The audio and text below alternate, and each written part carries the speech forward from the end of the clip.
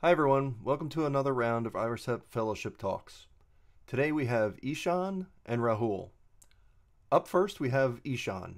Eshan was mentored by Jianshen. Jianshen, you want to say a few words to introduce Eshan's work? Sure. So Ishan's work is about enable the capability of pushing back the query execution to the client. So traditionally in SkyhookDM, the query would be offloaded to the OSDs, no matter in what kind of situation. But when the OSDs are overloaded, it is possibly more profitable to move the function and being executed by the client instead. And so this project, executed by Ishan, is trying to enable this capability. And thanks so much for his good work. And I think that's it for the introduction. Go ahead, Ishan. I think All right. you can start the presentation. Okay, sounds good. Hi, I'm Eshan. I'm a cross OSRE student and an IRIS-HEP fellow.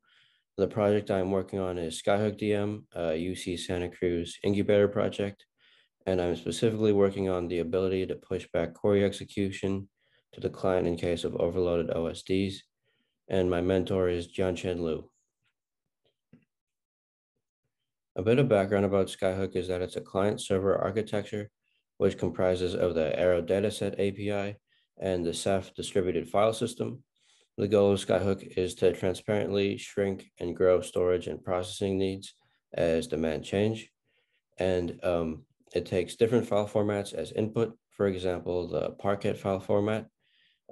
In the Parquet file format, the file is partitioned by its rows, and each partition is written to Ceph. And these partitions are what are read and filters get applied to. So a partition has rows, and this is what is stored and processed by the storage. So work is offloaded to Ceph to process rather than the client doing the work. And the Arrow dataset API allows the definition of SQL style expressions to filter data when reading data from the files. Normally, these expressions are applied after the client receives the data from a source or file system, but with the Skyhook project, these expressions are applied at the server side.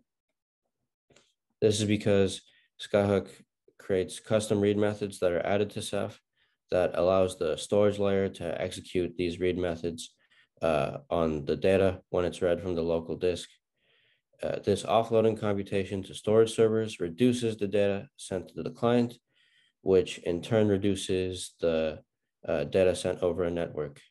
Additionally, all the work is distributed across multiple storage servers, so not all the work is done on a single client. However, a problem arises in that the storage servers in Ceph may be busy. If the clients are always pushing down computation, the server may become overloaded. In this case, they may want to reject the request to apply the expressions to the data. Therefore, for improved performance, it may be optimal to push back the filtering to the client.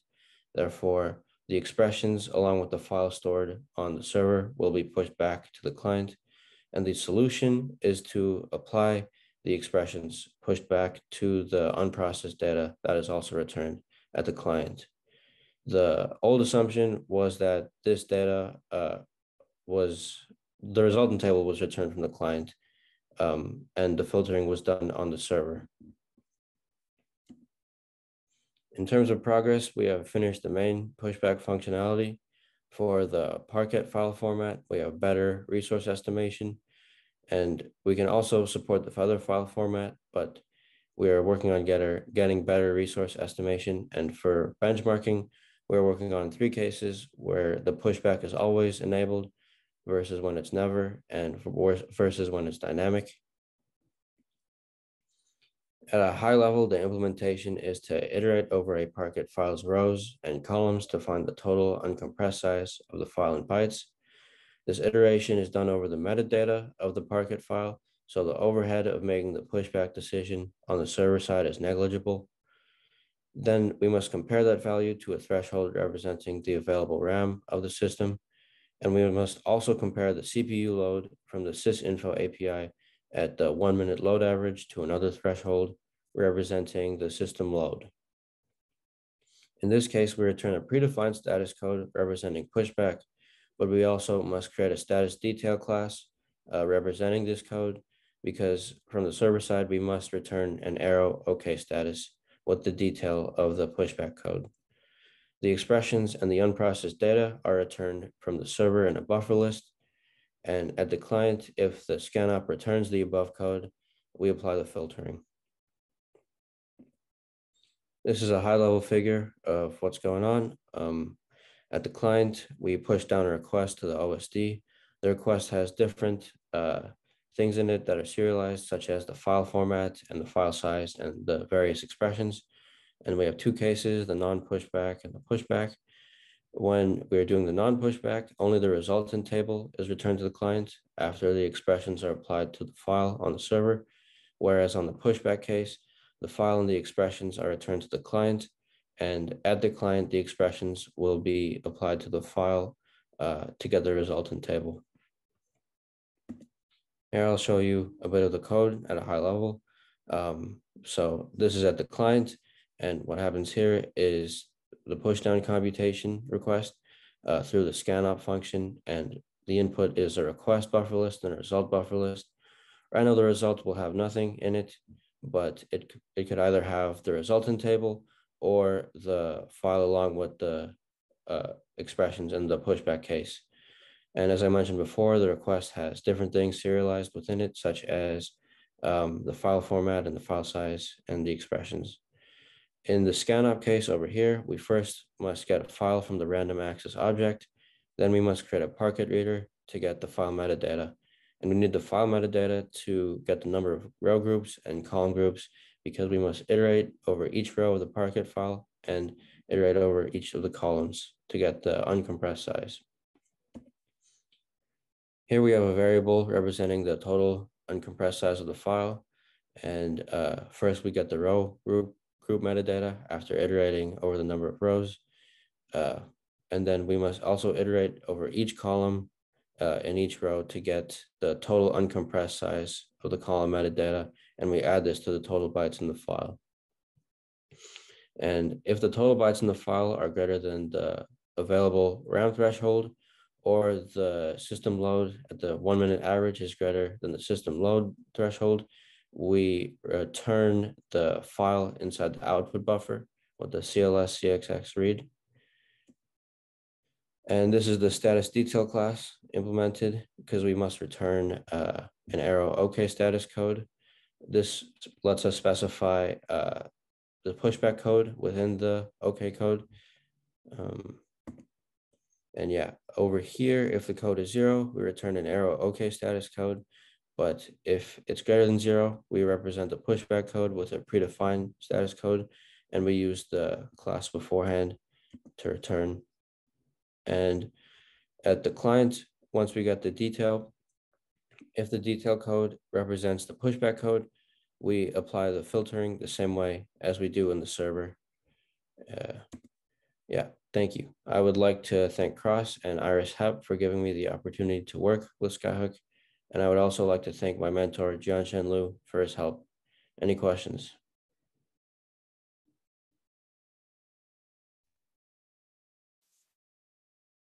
Any questions for Eshan?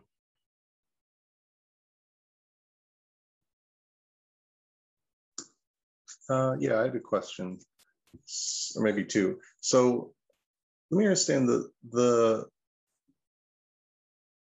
server could be busy for a variety of reasons. I guess it could be I/O. You know, there's an I/O load, or there's a CPU load, or maybe not I/O load. I don't know. Maybe this is all the data is in memory on the server. But I guess I was just wondering, is if it's I/O load, you know, like disk load, then does it actually help to send the file back? Because I mean, it has to transfer the file back to the client. So I guess a little bit more about the problem this is trying to solve. Is it mainly thinking that the server will be CPU bound doing these queries, and then it can just say, hey, I'm too busy, I'll give you the file back, and then you can do it on the client CPU? Is that the main problem you're trying to solve? Yeah, like if there are a bunch of different clients that want the server to apply like expressions to a file, like if the uh, memory pressure is high, then it would just return the file to the client, and that's along with the expressions, and that's the problem we're trying to solve. Okay, so mostly from CPU down. Yeah, go ahead. Thanks for the question. I think this is a really good point. So actually, the system load information actually also considering the as you said, also considering the I/O load status. In that case, it could be the I/O load bottleneck on accessing the storage, or also the I/O load bottleneck on accessing the network. And so in that case,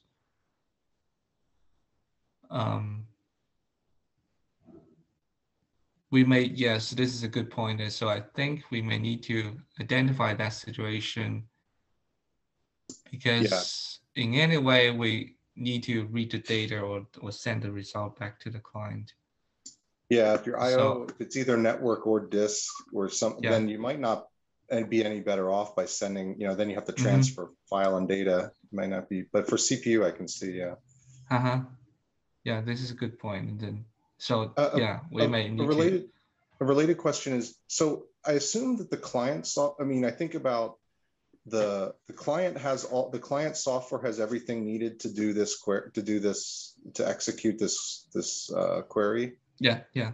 Okay, so it's almost like a symmetric situation where the client and the server both have this capability software-wise and services-wise, but it's just that you send this to a server because you can aggregate resources and stuff. But once it sends it back to the client, it can do the same query that the server can do, like it's built in the client software.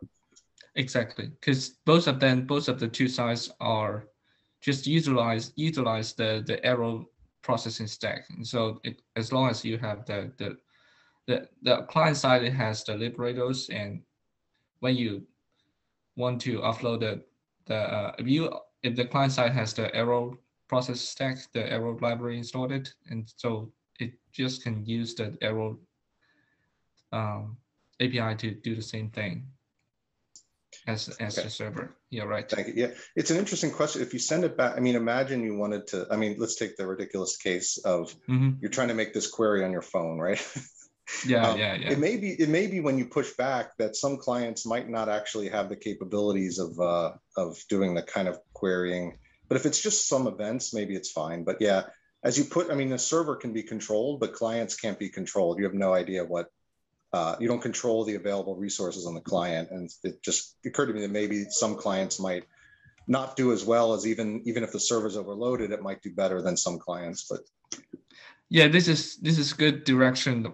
This project right now is just to enable this kind of pushback capability, and in the future we may need to involve some kind of machine learning to evaluate latency on the client side versus latency execution on the server side, and then do some kind of trade-off in between before doing send back or offload function. Yeah, this is kind of what you've done is you've just made the capability available now, which is great. It's extra functionality, but there's some policy and some other aspects that might need to be exactly. Yeah. In the future, we may have a lot of rooms to improve this policy. Thank you. Thank you, Mark. Any other questions for Eshan? No questions? Okay. Up next, we have Rahul. This is Rahul. I'm a final year undergraduate student at IIT Kharagpur from India. This summer, I got a chance to work on the SkyhookDM project through the IRIS-HEP fellowship program. My project was to integrate a benchmarking framework in SkyhookDM and automate the testing with the CI/CD pipelines. Before I start discussing about my project, let me briefly explain what is SkyhookDM. Skyhook is built using the SEP distributed storage file system, which leverages a programmable storage approach to provide data management functionality directly within the storage layer. It utilizes SEP's existing object class mechanism by developing customized C++ object classes and methods that enable database operations such as select, project, aggregate to be pushed down to the object storage layer. Skyhook basically partitions the data and store these partitions in object, we thereby apply the implemented methods locally on the data. Now coming to my project, SkyhookDM is a performance critical storage system, and small changes in the source code often resulted in significant performance changes. So it was very important to keep track of all these changes so that the project can be saved from silent degradation and can be made more robust. To overcome the problems, a benchmarking framework can be used to create benchmarks for all the performance critical parts of the source code. So benchmark are simple tests that execute some operations which help to access the relative performance of an object.